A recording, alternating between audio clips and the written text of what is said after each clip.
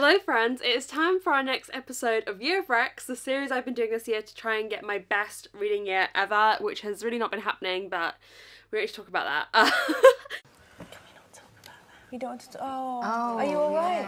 Yeah. Oh, sorry, darling. And in this episode, my boyfriend Tom is going to be picking what I read. I'm very nervous. I have quite a strong inkling on what he's...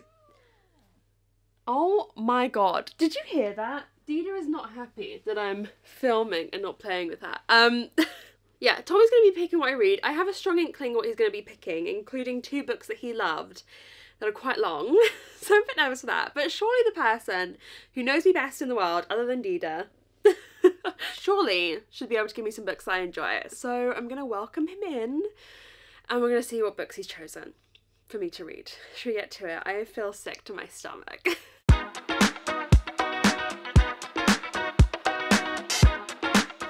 They've already seen her. Yeah, well, she's back here. She was meowing at me when I was filming the intro. She looked up at me and went, meow! Okay, guys. I got my librarian in chief, and she's made some picks. Have you? Have you Yep. picked the books for me? Yep. I would just say Yeah. that whilst I've only read a few books, Yeah, Tom has so I only... can't yeah. guarantee they're going to be 5 stars, but what I can guarantee is that 2 of my favourite books Yeah. are in what list? They were on the top 10 of the New York Times best books of the 21st century, Well, what can I say? So, you know, I shoot, I score. So I got 2 ones that some of you would already know what I'm going to be giving. Yes, so the patrons will know, because there is favourite books. I knew you was going to pick these. I don't know what your third is, but yeah, Pachinko. So my first choice is Pachinko. Yeah. Megan actually bought me this, but why did you buy me this book? I just thought you'd like it from what I heard about it. I actually tried to make you get it what you're going to recommend me for the second book. When we went book shopping, when you decided you wanted a book, I picked this out for you and you said no. No. And then a couple months later, when it was like birthday, Christmas, whatever, I just got it for you because I was so sure you'd like it. So if I remember rightly, it follows multiple generations of a family through Korea to Japan throughout the 20th century, and it's a beautiful book. I'd describe it as being cruel. Cruel, okay. It's quite a cruel story, but like really distinctively quite a human story whilst that, and being really well written. So you know that'll be fine. That's gonna be an easy 5 stars anyway. What? Okay. I want to go home. Like, I can't take the pressure of it. But don't you think any job interview... My second pick. Yeah. I don't actually have the physical. We can't book. find it. We can't find it, but this is like 1 in the series. I think that's number 3. That's the final, isn't it? I don't know. I think that's the final book. There's Wolf Hall. Maybe not. Wolf Hall. It's the first. Wolf Oh my god, I can't believe you're making me Wolf Hall. That's the first one I'm recommending. So that's the first book I read When you since I was a kid or something. Well, I've read lots of non-fiction non-fiction books, non-fiction books, but I'm not the best reader, so I prefer to listen to audiobooks. Yeah, but as a fiction you fiction mostly book, read physically, I think. I didn't find this too difficult to read. People say it's really difficult because there's so many... Difficult writing style, I've heard about Wolf Yeah, Hall. I think and it, it's so bloody long! It kind of switches between dialogue to prose. Would you call it prose? I don't know what you call it. Yeah, so like, I'm just opened up to a random page, right? And you're going to see where there are quotation marks, but it doesn't always tell you who's speaking. So you have to kind of infer that there's this said kind of back and forth. And I'm not the best reader in the world, so I would have to reread these pages over and over again. And you'd have names of people you'd forget because it's set over kind of different lineages. Oh, now we've got a cat meeting because Miko wants to hear about what I'm saying. What's wrong? Hi. You okay? But it's a fantastic series. Again, interesting women through history. I found women writing about a distinctly male experience, but often women being the power players within that setting. Quite a unique perspective. Is Anne Boleyn in the first one? I think she might be in the second one, perhaps. Okay. But she's quite like a captivating character. I think she's in the first one, maybe. Okay, yeah. I like a bit of Anne Boleyn. But yeah, it's a seriously good book. I'm actually excited. I'm just scared of how long it is. Bearing in mind, how long did it take you to read each of these books that I've got to read in like a week that you're giving me? I don't know, it's a long time a month. I've already read them in a month. Yeah, maybe. I got to read 3 and then wait. Okay. I knew he was going to pick those 2. I knew you were going to pick those two. I could not guess what you're picking as your third. So, I've got no real interest in recommending a non-fiction book. Oh, okay. Really? No. There's been some non-fiction you've enjoyed. I didn't even think about you. You can. Anyways, carry on. But I just don't think it'll be very interesting. Okay. So I'm going to recommend my favourite book from when I was a kid. Not fucking like Skullduggery Pleasant or some shit. Oh, that was what the guy. Why is that shit? I really liked it. I don't know. Is that crap? I only think I only read like a few of them. Is that rubbish? No, I'll read it. Well, hang on. We'll slow down, because I don't want to get fucking flamed here. I mean, is this some sort of... Is it like you just being cringe now? I don't know. No, I don't think so. I didn't ever see myself reading one of them. Well, you read all these, like, what they call them, middle grade? I do read some middle grade, yeah. Yeah, well, there you go okay, then. so I've got to read the first... Do you have one in mind? Yeah, the first one. The first Skullduggery I don't remember really remember anything about it. All I remember is that all the kids in my class, we were big on it. We liked it. I don't know whether I was in primary school or whatever. I don't know what grade I would have been in. But there was like a cool skeleton detective. Okay, it's and he had flame hands. It was cool. What's the first? Just Skullduggery Pleasant. I feel like this was like Twilight for boys. Okay, interesting. But I might be entirely wrong. I'm not quite sure. Okay, first Skullduggery. I didn't do a lot of reading as a kid, so it was that or Beast Quest. Beast Quest. And I think that was even... I didn't pick that one because that was even lower tier. Yeah. Okay. It's a detective. That's fun. Well, there you go then. Do you want to... Should I give you a book to read? No. I got things to be doing. I got cats. We've got a new cat. Thank you. Alright. Are you happy? Well, I'll give you 2 long ones and 1 short one. Well, I think 2 guaranteed 5 stars because we just need to find all 4. I think Pachinko's the one you're going to like the best, so you'll start with that one first. Okay, I'll start with Pachinko. But it's sad. But it's pretty at points. Okay. I think it describes senses really well. Okay. And people watching will know if they've read it, but like just intensely infuriating characters as well, but for reasons that are not their own, you know? Okay, just infuriating. And Wolf Hall is Wolf Hall. And Skullduggery Pleasant. Alright, let's start reading, shall we?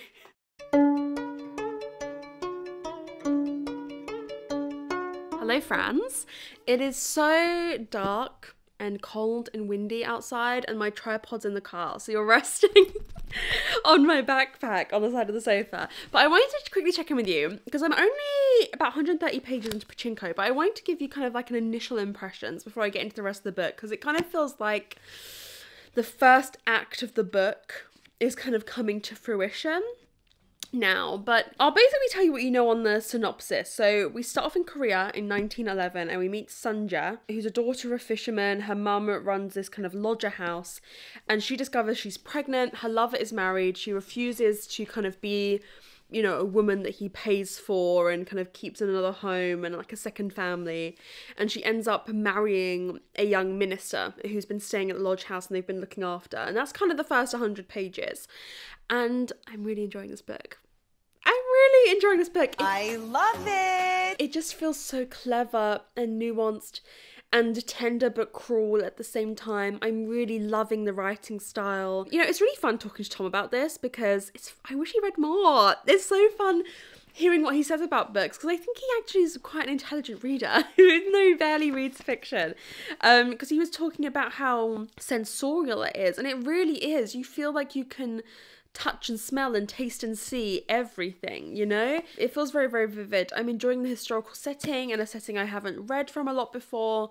And there's just something about, even from the first 20 pages, like you know when you just come across a writing style that you really, really enjoy? This is definitely that for me. I know this spans across a long period of time and it hasn't really yet, so I'm a bit nervous about time jumps and how I feel about that. Like I know we follow generations and, you know, 140 pages in we're kind of still with that one storyline. The baby hasn't even been born yet, so it's been very much setting everything up. But I don't know, there's just something about this that feels special when you encounter a book that has... Here's the thing, actually, maybe this is what's been shooting me in the foot. I think I love long books that have time to really get into the depth of something and really, I don't know, examine a topic in such detail and root through the weeds. I always say I love a book that feels like it's a tree with a lot of branches. You have the main trunk of the tree, and then you have branches, and you have branches coming from those branches, and I love when everything feels connected but little offshoots and stuff, whereas I hate when a book just feels like the trunk of a tree. It's a straight line, you know. I hate that. I hate when a book doesn't have any little, sorry, I don't know if I'm in focus, doesn't have any little like offshoots to it, and this really feels like that. And I feel like with short books it's harder to do that. With long chunker books it's easier, and I end up reading short books because they're easy to read. Is actually the diametrical opposite. Oh my God. Whereas this maybe feels like more something I would love. So yeah, that's just my initial impression before we're only just getting really past the synopsis. So I want to check in with you now, and I'm going to try and get quite a bit more read today. And yeah, I'm just really excited to see where the book goes, where the storyline goes, how far, you know, how the kind of time skip is handled. And yeah, I'm really, really enjoying it. So I'm going to try and read more today whilst it's windy and rainy and cold. But I'll check in with you on a little bit the ways through. But it's really fun reading a book that, like, I know this is Tom's favourite book. I mean, I picked it out for him. Like, I'm still the tastemaker in this relationship when it comes to books. But it's really fun reading, you know, the person you love's favourite book. Well, I don't know if he feels that way, because I tried to make him read Babel and he didn't like it. He didn't like the fantasy aspect. So we've learned Tom is not a fantasy guy. He likes realism. He thought the fantasy, he was like, fantasy stuff is just stupid. So we've got just good realistic stuff. But yes, I'm really enjoying it. So I'll check in with you on a little bit of the ways through it. Hello friends, I am now about 330 pages into Pachinko, so I thought I'd check in again. I'm loving it. I'm loving it. Listen. I love this. Cheers. I don't want to give Tom all the credit for this because I did pick this out for him. So really it's like a recommendation to myself through osmosis. No, I'm loving it. We're quite a lot further in the future. So the book starts in 1911, I believe. And at the point I'm at, we are now in the early 1960s. So we've bloody hell. That just makes you realise how much older certain characters are than when you first met them, even though, like, because of the way that time is moving, you're not necessarily aging some of them up in your mind. Anyways, I'm loving this book. I am astounded by the writing. I think the writing is so beautiful. You know, this isn't something I know a ton about in history in terms of like Koreans' treatment in Japan and the kind of relationship between the countries and Koreans moving to Japan but being treated with such prejudice. So yeah, it's not something I know a ton about, but it's teaching you so much, but without like I think I read in a Goodreads review the other day, someone talking about how it doesn't feel like history is being spoon-fed to you. It feels like you're learning it through drips and drabs and learning it through really the impact on the characters themselves. And I'm just loving it. I don't know really what else to say. I don't know if it's quite a 5-star yet, but I'm guessing that in this kind of last part, it hasn't made me cry yet. And I see people talking about how it makes them cry. So I feel like there's going to be some pretty heartbreaking stories to come. But I'm finding it just, like, it's quite intimidating, right? You see it in the top 10 list of New York Times best books of the 21st century, and you see how long it is, and I feel like people could be intimidated by it, but it's very accessible. It's a very, I don't want to say easy read because we're reading about things that are very horrible often and cruel, but in terms of just the writing, it holds your hand through it all, you know? It's a very easy read to get through. I feel like also, I've been reading so many rubbish books lately that like, I don't know how to talk to you guys about a book I love. I'm like, it's good. Just seeing these characters, I think I really love a generational story, you know, like seeing Sunja. So Sunja's, we meet her parents, I believe. What do we start off with? So yeah, we start off with Sunja's parents meeting, and then we see her being born and her life, and then her getting pregnant with her first son, and then now we're kind of following, so we're still following her, but we're following her sons as well, as they're kind of young adults, young men. And just, I have loved seeing this family's story and the path that they've taken and the road that they've walked down together. I am loving it. I'm loving it. I'm probably going to finish it today, so I might see you later with my rating. But it's just so rich with feeling and with history and with meaning, but also not a hard book to get through, you know? So I'm already like recommending this to you guys. I love it. Could Tom, I don't want to speak too soon, but could he be the most successful Year of Rex episode yet? Who knows? Because I think this is going to be really highly rated. I'm loving reading it. So I'll check with you a little bit later. I'm probably going to go out for a little walk in a bit and listen to the audiobook whilst I am on the walk. So I'll see you later once I finished it. But yeah, I'm really enjoying it.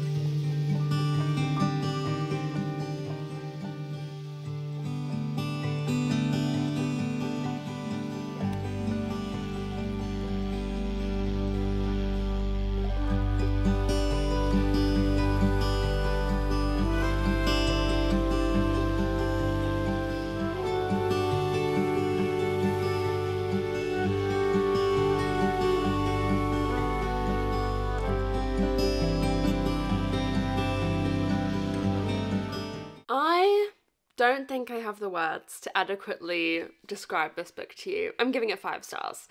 It is an absolute masterpiece.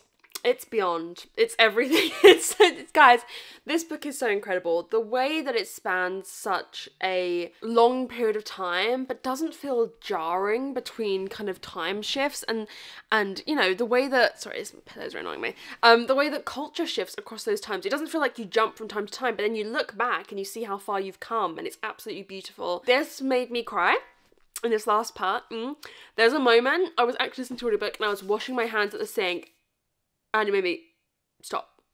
Because it was just one line. It's one line, if you've read the book, it's one line at the end of a chapter with absolutely heart-shattering, heartbreaking, earth-shattering news. And I was washing my hands and I just stood there and I started crying. It's just...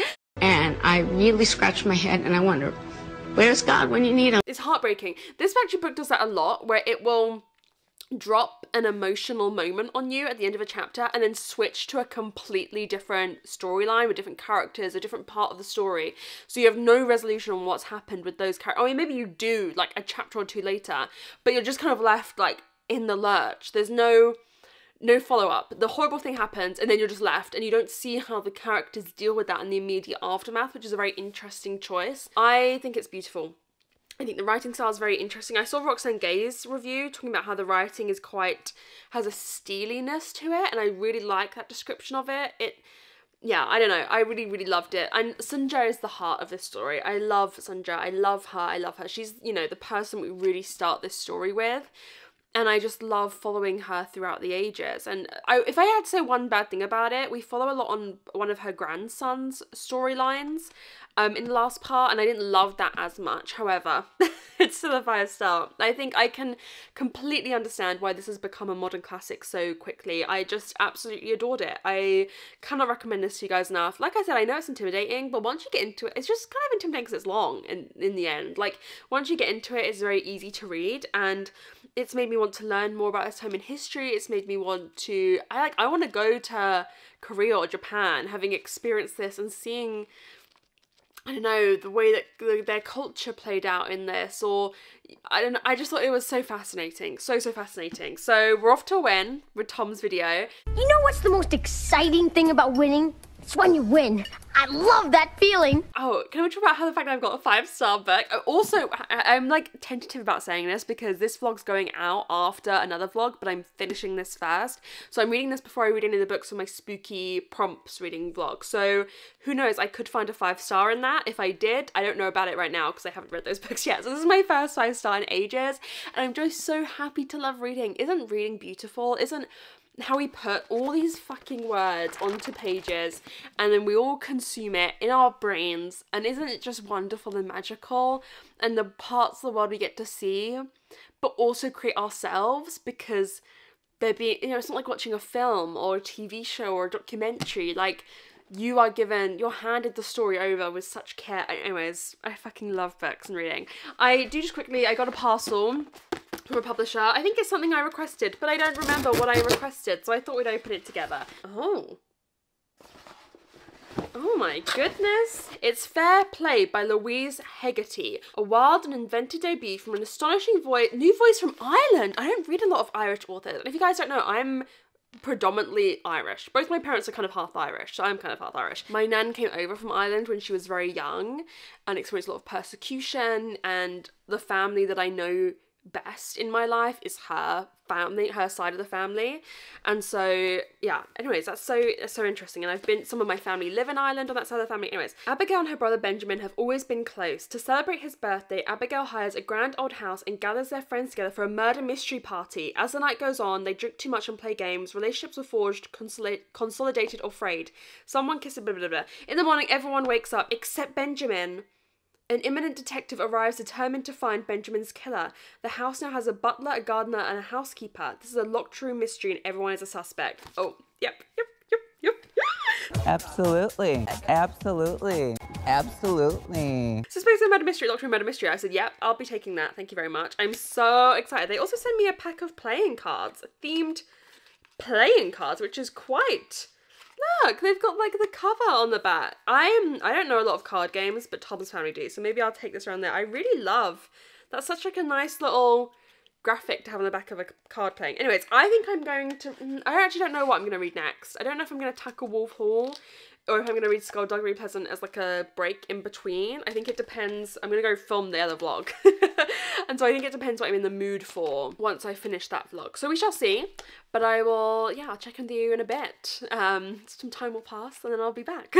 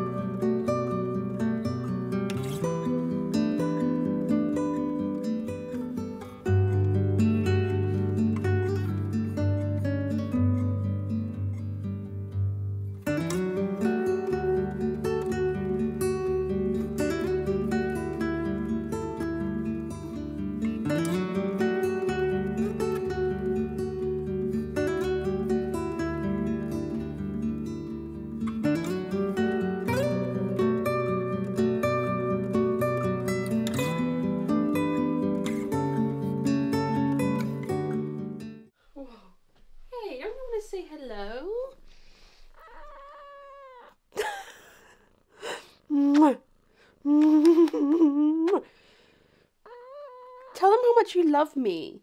I'm your favourite person. Oh my goodness. Hello friends, how are we doing? We need to discuss Wolf Hall because I am about 150 pages in. Okay, let's set the scene. As you guys have seen, I went to Oxford to visit my brother who is studying there. It was so cool. I've never been to Oxford actually, so it was great seeing like all the kind of famous landmarks. So that was really, really fun. And then also Tom and I went to a spa together, which was my birthday gift for him because it's just been his birthday. And on the car ride to Oxford, around Oxford, in the spa, during the spa day and on the drive home, Tom and I listened to the audiobook together. So that first 150 pages, we've listened to it at like 1.2 times speed because that's the only speed I feel comfortable doing, like driving. Driving, I feel like you should listen to an audiobook at like 1 speed. And yeah, we listened to it, like we shared an earphone each in the spa when we were like on beds and stuff listening to it. And so that has got us like 5 hours of listening probably. This book has got us 150 pages in. So I've read this quite slowly, this first 150 pages. I'm really enjoying it. I'm loving it. In fact, I wasn't expecting that at all. I'm really enjoying it. I feel kind of tentative saying that because, sorry, I just got like stroke Dita for a sec. I love her so much. I feel kind of tentative saying that because I know some of my friends haven't enjoyed this, but I really am. So you're following a guy called Thomas Cromwell who, how much do I want to say? He's kind of like a very important figure in the Tudor royal court in history. And this is basically like a retelling of history. It's, you know, very well researched. You've got so many characters who are just like minor characters in this fucking overarching scheme. And we're only really at the beginning. I'm just finding it fascinating. Now, there's 2 reasons that I can understand people don't, well, 3 in fact. 1, I think if you're not English, and I spoke about this recently, I was like, oh, you guys know what Anne is, and like most of you do, but I think it helps, and I think it's more interesting to read this if you've like studied Tudors growing up, and like you're interested in Tudor history, and you know like the nuances, and like the references, and the culture, and like if you have a broader picture to fill out what's happening. Because I don't think stuff is described a lot. So if you can imagine the buildings and the clothes and the, you know, food people are eating and all that shit, I think that helps. Number 2, there's this writing choice where he was referred to as he. Thomas Cromwell was referred to as he a lot. So he did this, he did that. He's very rarely referred to as Thomas Cromwell. Really only, I've got Dida hair on my face. Hopefully you can't see it. Only really when someone's talking to him. So that's a very interesting choice where like you can't, I think if I was reading it physically, I think you'd sometimes struggle when he's in a conversation with another guy to tell who's talking. But the audiobook is incredible. The audiobook is so good. I think my top recommendation already, if you're going to read this, listen to the audiobook. I think the narrator does a wonderful job and he does really good voices. So you can delineate who's speaking and also the context. Like, this is historical, people are speaking, probably not completely accurate to how they would have done, but, you know, in slightly more, oh, sorry, Discord's going off, you know, in slightly more difficult to understand ways, and thus having someone speak and understanding the meaning behind things, I think is really, really helpful. And what was my number 3? Oh, it jumps around in time a lot. Sometimes it can be confusing. Like, within chapters, it will jump forward and back in time, telling the past and telling the future, then reference, do you know what I mean? It will jump around in time a lot. So that I can understand why people wouldn't like it. I'm really enjoying it, guys. I'm finding the writing so interesting. I'm finding the characters so interesting. Interesting. And it was so fun to read this first 150 pages with Tom because we'd talk about things that were happening, or he'd say, oh yeah, I really remember that moment vividly, or this moment, this conversation is really a turning point for him and like marks what happens to him in the rest of the books, and thus you think about stuff differently. I don't know, I just had someone, I wish he read more. Maybe you'll read more. We're thinking when we move out that audiobooks will be a big thing for us because we already like, when we lived in Wales, we listened to the Wayward Children books, some of them. The first one in particular, on audio in the car. We quite like listening to audiobooks on long car ride journeys. We've done that a few times before as well. We did one around Christmas time when we had a drive around Christmas. We listened to The Christmas Scares by Peter Swanson, which was shit. But we quite like listening to audiobooks together. So maybe when we live together, that would be a bigger part of our life because it was just so fun reading this with him. It was so fun. I'm gonna veer off now and read it by myself. But you know, this first 150 pages was read really slow. I might continue to read it kind of slowly as well, slower than my usual pace, which is kind of crazy to say out as a long-ass book.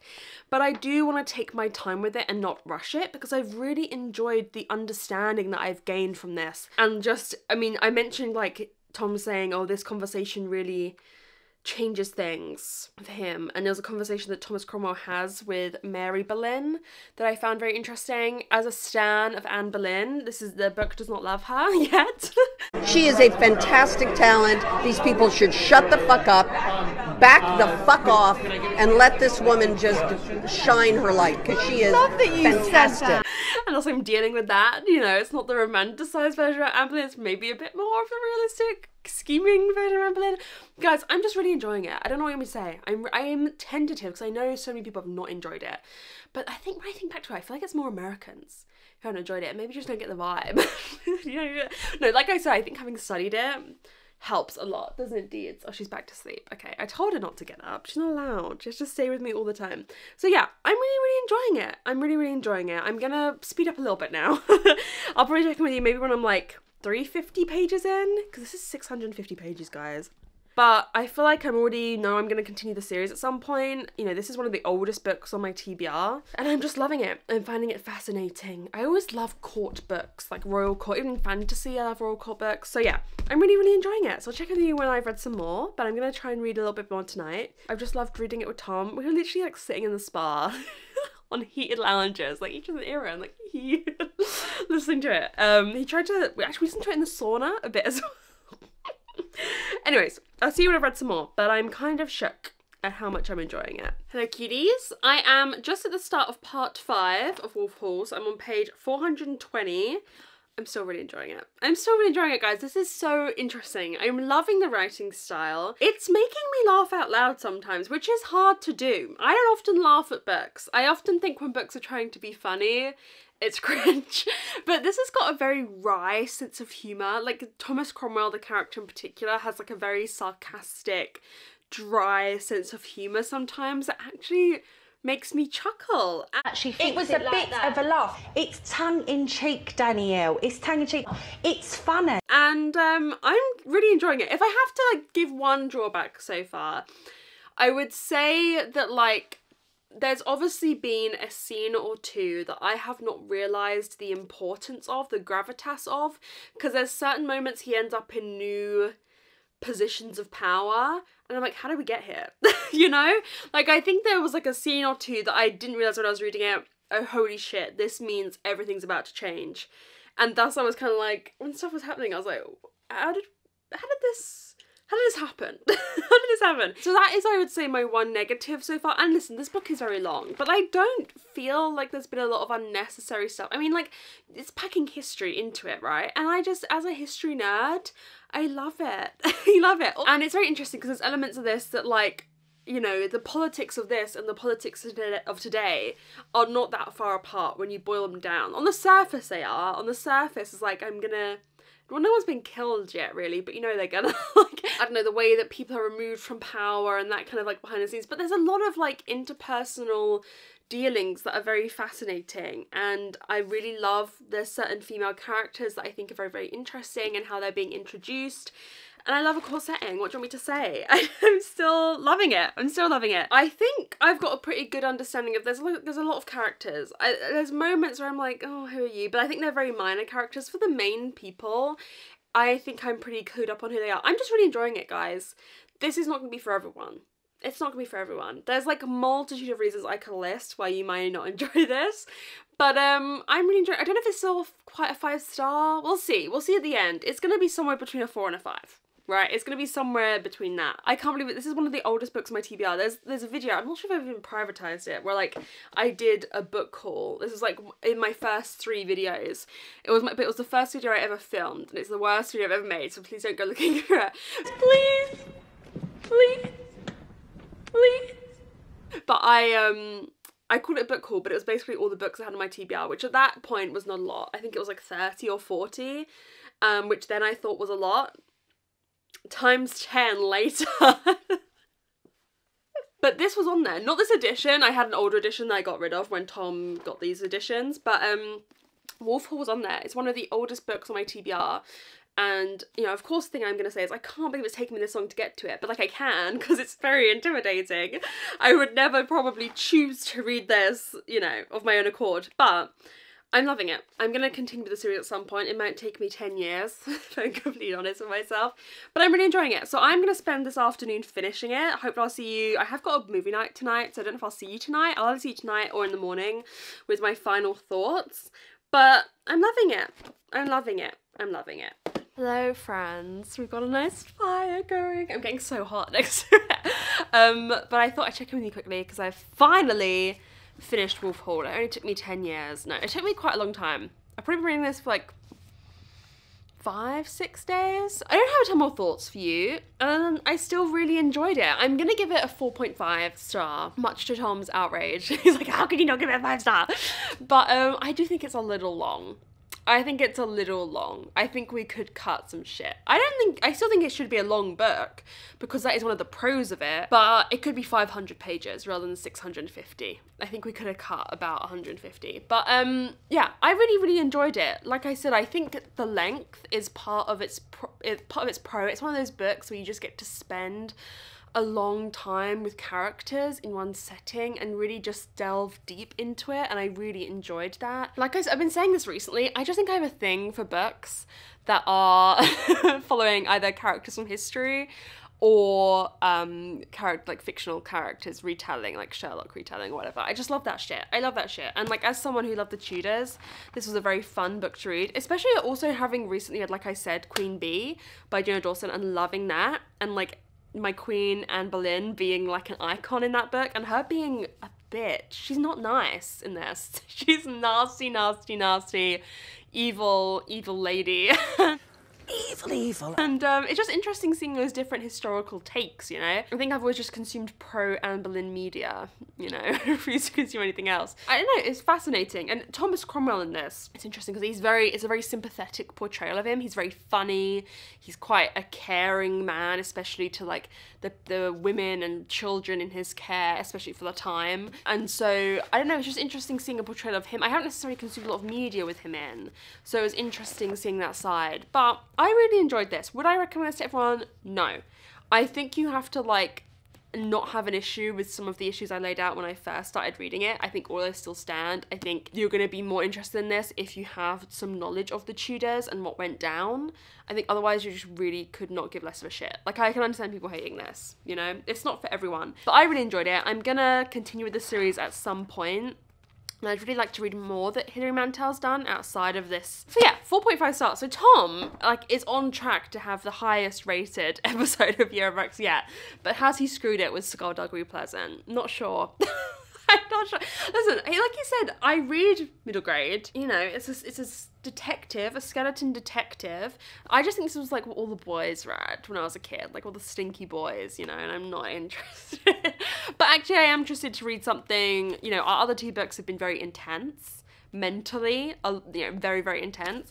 I'm excited to read something that's a lot lighter and a lot easier. So I'm hoping to get halfway through tonight. I think this will be a pretty quick read, especially after sitting through the 25-hour audiobook that was this. And I read this pretty slowly on Perfect. Like, rather than listening at 1.8 and 2.8 for my non-reading physically and reading physically speeds, which is what I normally listen to audiobooks at, I was listening at 1.5 and 2.5.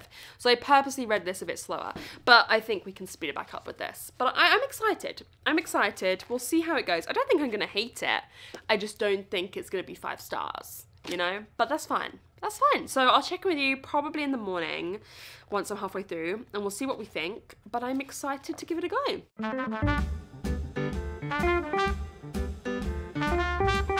Hello friends, good morning. I am halfway through Skullduggery Pleasant.